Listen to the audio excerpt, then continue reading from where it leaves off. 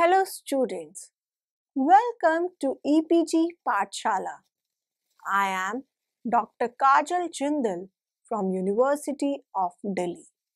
Today we are going to discuss about the module Synthesis of Nanomaterials from the paper Nanoscience and Nanotechnology.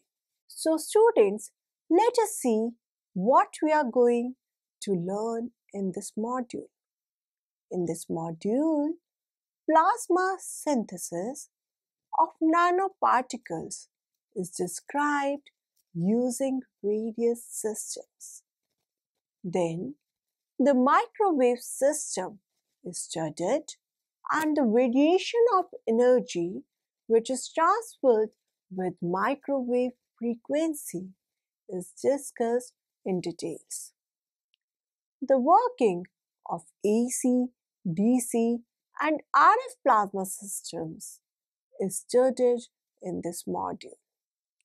Finally, spray pyrolysis technique is discussed and the parameters affecting the film growth are discussed.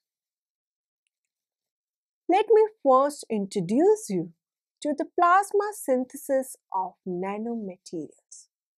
Its novel and distinct properties make plasma an important state of matter, which includes positive as well as negative charged particles. For example, electrons, ions, etc., such that the aggregate of all electric charges is zero. The charged species are mixed with neutral gas atoms or molecules, which are also present in plasma. The ionization degree, which is defined by the ratio of charged particles to uncharged particles, may be pretty small.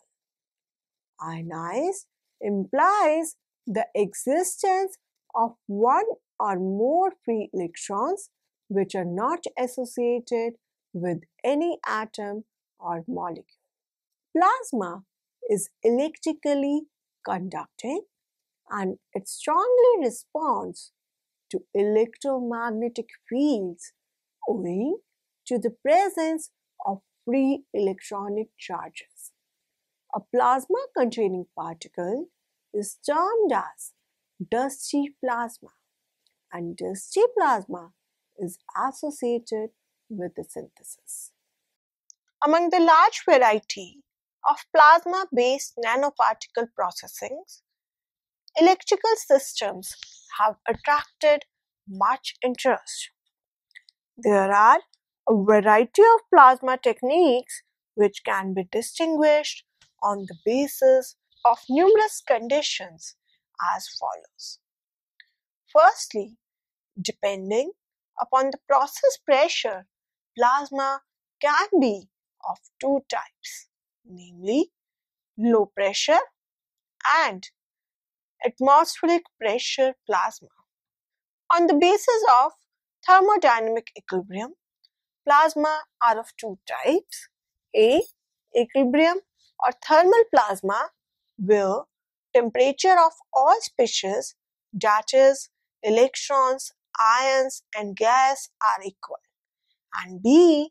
Non-equilibrium or non-thermal plasma, wherein the ions and gas are at around same temperatures, but the temperature of electrons is much higher than these two. On the basis of operating temperature, plasma can be divided into two categories. A. Low temperature, which is less than 2000 Kelvin plasma, and B. High temperature, that is more than 2000 Kelvin plasma. Plasma can be divided into several types on the basis of the principle used to generate plasma, such as microwave, radio frequency, AC or DC, electron beam, plasma torch, corona and electric arc discharge plasma, and so on. On the basis of the type of coupling used, plasma can again be of two types: A. Inductive and B. Capacitive coupling plasma. Depending on the precursors, plasma can be of three types: A. Gaseous, B. Solid, or C. Solution-based plasma. Let us now come on to the microwave systems. In these systems, microwave frequency is used to create the plasma of the material which is required to be deposited. The material needs to be heated by the microwaves in order to create the plasma. Therefore, it is important to consider the energy transferred, that is E, to the charged particle of mass m. Let us suppose that F is the frequency of the oscillating electric field and Q be the charge on the particle. It is well recognized that E scales linearly with Q and it varies inversely with n and the square of frequency f. The magnitude of E decides the temperature of the charged species. Besides possessing ions and free electrons, the microwave plasma also comprises neutral gases, dissociated gas species, along with the precursor molecules to carry out desired chemical reactions.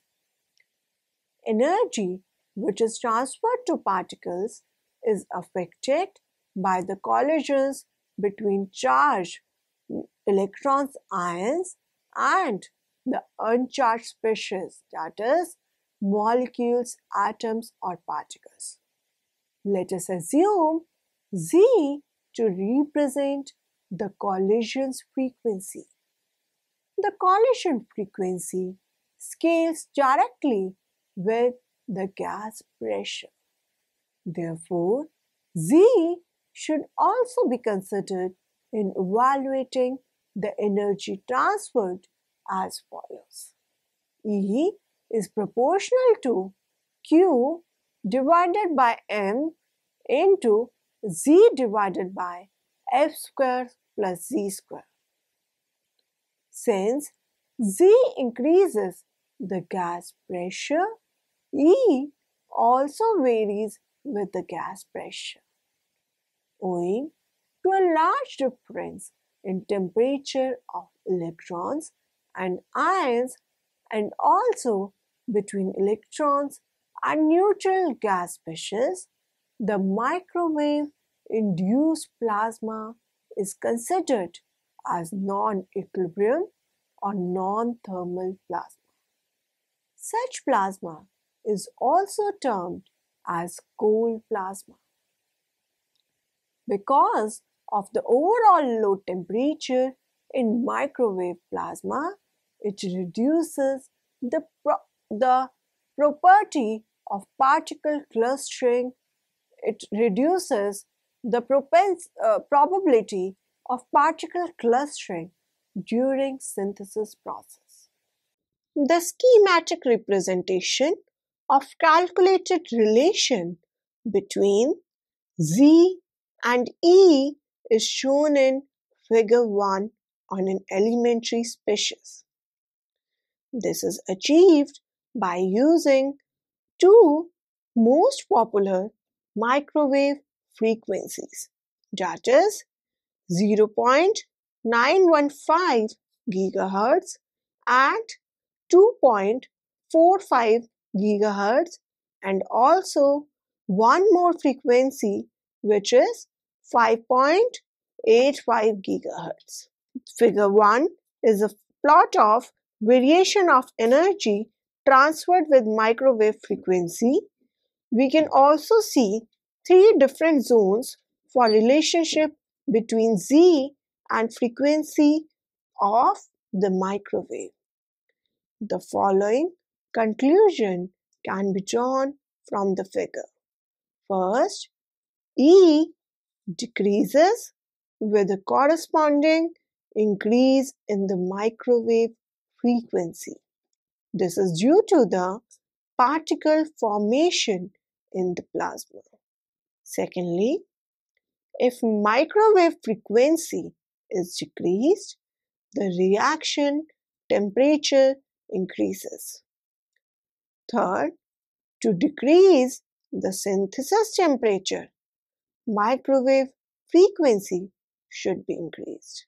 Fourth, an increase in gas pressure or as Z increases leads to increase in E for Z much less than F.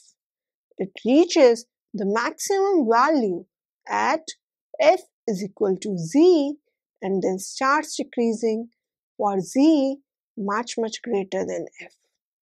Since microwave plasma is a gas phase approach, so vaporized precursors are required. The presence of free electrons interferes with the chemical reactions.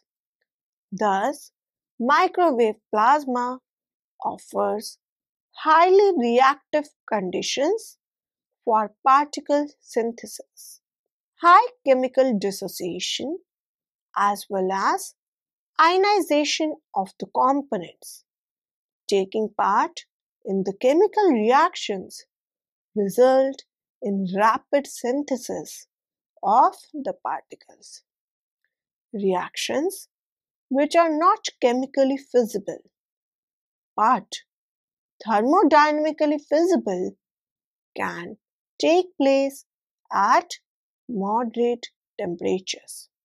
The synthesis process involves evaporating a volatile precursor and introducing a suitable reactive gas inside the reaction chamber. The chemical reactions between the compounds are initiated by applying thermal energy. This causes collisions between the molecules, leading to the formation of small crystalline particles by homogeneous nucleation. The size of the particles initially increases due to condensation of molecules on the nucleation site. Further, increase in the particle size is caused by coagulation, followed by coalescence. Eventually, the particles agglomerate, thereby forming big clusters. The agglomeration can be prevented by rapid quenching. In microwave plasma, particle formation is enhanced by ionization, particle charging, and dissociation of the compounds. Nucleation is critical towards particle synthesis as the particle size variation is influenced by the number of nucleation sites which are present in plasma. The nucleation process differs from the classical homogeneous nucleation from supersaturated vapors. Rather, it is described as a chemical clustering mechanism which is determined by the chemistries of the reacting species. These species are different for different material systems. Thus, a general nucleation mechanism is difficult to predict. Synthesis conditions can be selected so as to produce particles carrying like charges, that is, all particles carrying either positive or negative charge. This prevents particle growth via coagulation, coalescence, agglomeration due to Coulombic repulsions among lightly charged particles. Microwave plasma may produce highly uniform sized particles in comparison to the conventional gas phase techniques if all particles are made to be evenly charged. Thus, non-thermal microwave plasma can be expected to produce nanoparticles with narrow size distributions. Let us now discuss the various parameters which are influencing the growth of particles.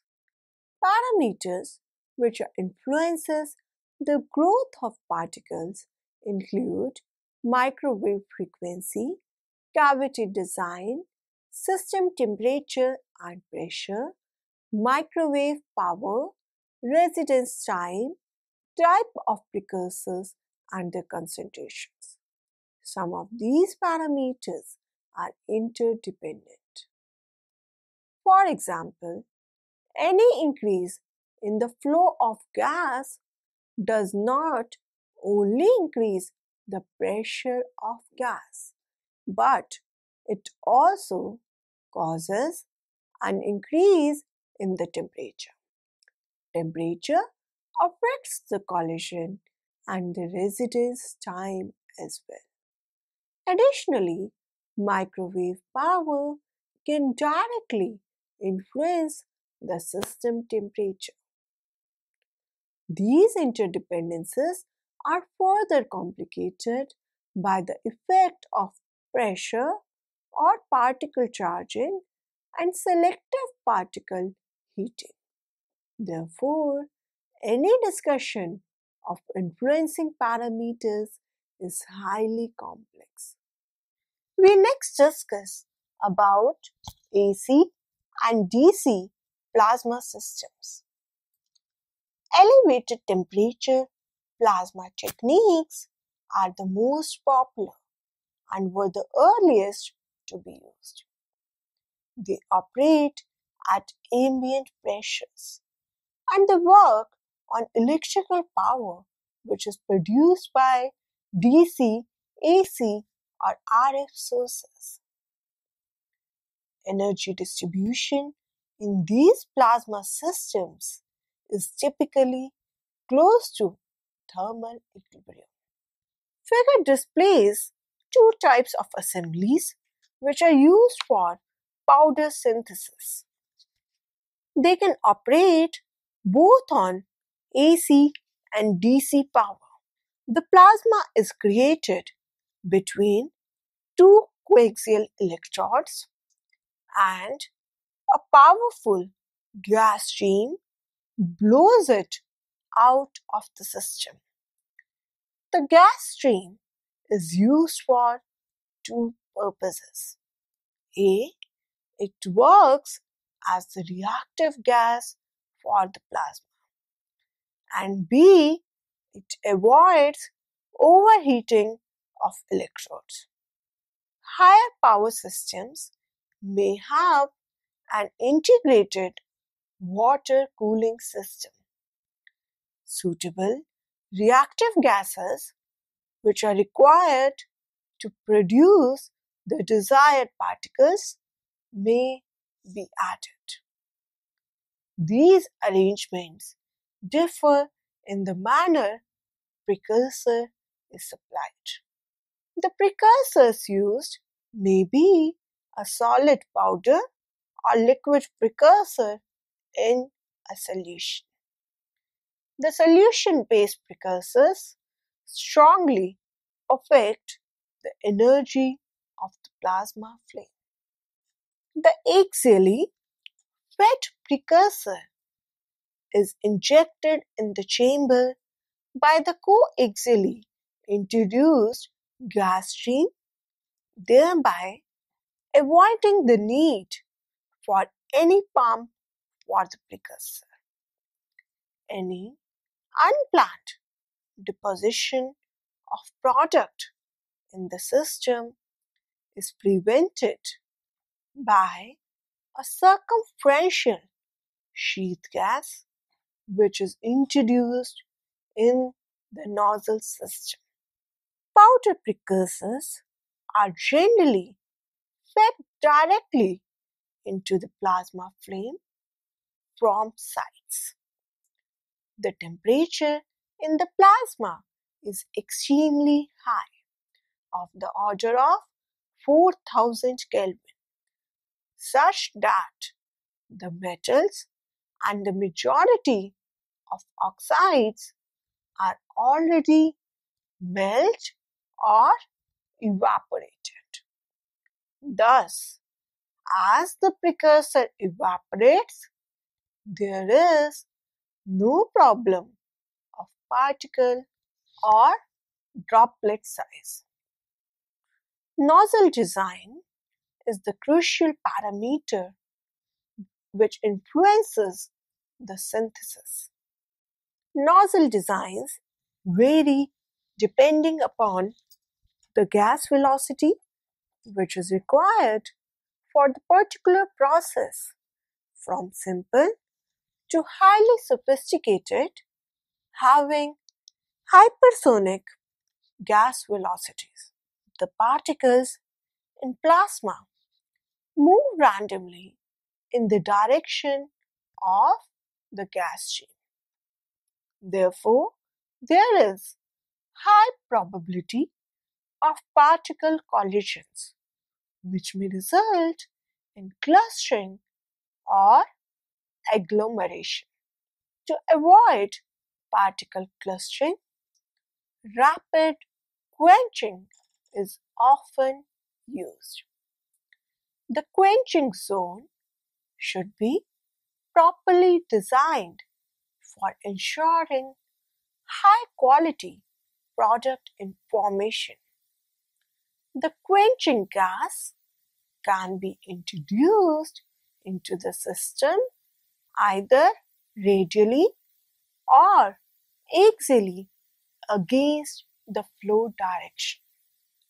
Nonetheless, AC and DC plasma systems suffer from producing highly clustered forms of powders.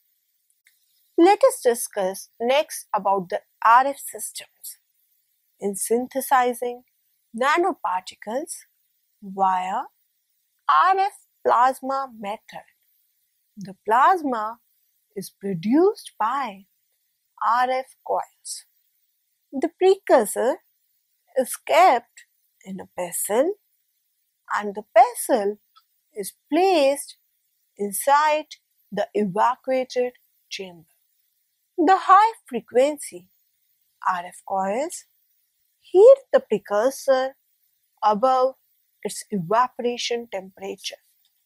Helium gas is introduced inside the chamber to form a high temperature plasma around the coils. Helium gas atoms act as nucleation sites for the precursor vapors. These vapors then diffuse up to a cold collector rod to be collected as nanoparticles. And lastly, the produced particles are passivated by introducing suitable gas such as oxygen. A schematic of the RF plasma system is shown in the figure 3.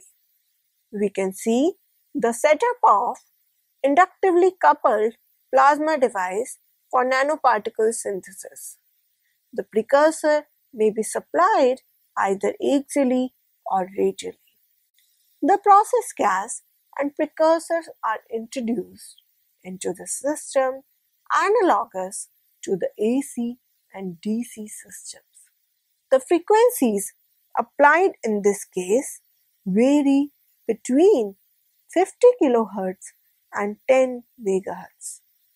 The difference between AC or DC and RF systems is that the latter works without electrodes. Thus, contamination from electrodes is not an issue. Additionally, RF systems do not have wearable parts with limited service life. Further, consumable electrodes cannot be employed as precursors. The quality of the product can be improved by quenching in inductively coupled RF systems. We will next discuss the spray pyrolysis technique. It is a simple and economic procedure to deposit a wide range of thin films suitable for use in different devices, including sensors, solar cells, etc. It can be employed to produce thin as well as thick films. Also, ceramic coatings or powders can be produced using this.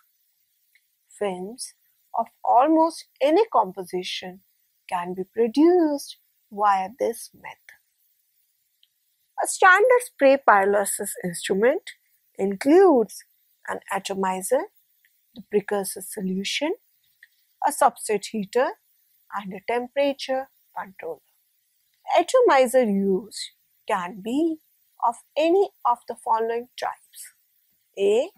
Air blast, that is exposing liquid to an air stream.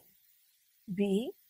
Ultrasonic, that is using ultrasonic frequencies to produce short wavelengths which are required for sufficient atomization.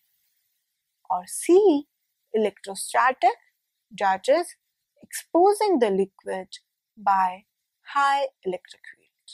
Figure 4 shows the schematics of the equipment which is used in spray pyrolysis technique. Typically, spray pyrolysis includes spraying of the metal salt solution on a preheated substrate. The drops sprayed onto the substrate stretch as disc and are thermally decomposed. The size as well as structure of these discs depends on momentum and size of the droplet along with the substrate temperature. Accordingly, the film is mostly formed of the overlapping metal salt disc being transformed to metal oxides on heated surfaces. We will next discuss about the useful parameters in spray pyrolysis. The following parameters affect the structure and properties of films which are deposited via spray pyrolysis.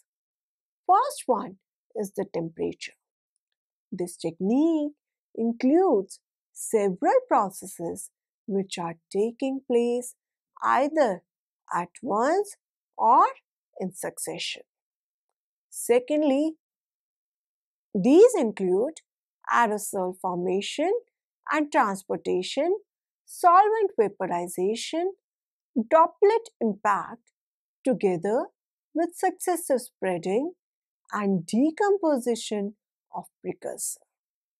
Deposition temperature influences all these processes, barring the aerosol formation and transportation.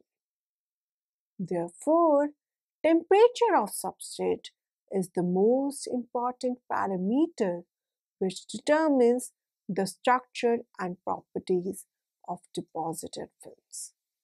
With rising temperature, film morphology transforms from cracked into porous. Second parameter is the precursor solution. Precursor is the next most critical process variable. The solvent, concentration, and type of salt and additional additives affect the chemical and physical properties of precursor. Consequently, The properties and structure of the deposited films may be controlled by altering the composition of precursor solution. So students, let us now summarize what we have learned in this module. In this module, plasma synthesis of nanoparticles was described using various systems. Then, the microwave system was studied and the variation of energy which is transferred with microwave frequency was discussed. The working of AC, DC and RF plasma systems was studied. Finally, spray pyrolysis technique was studied and the parameters affecting the film growth were discussed. Thank you students for your attention.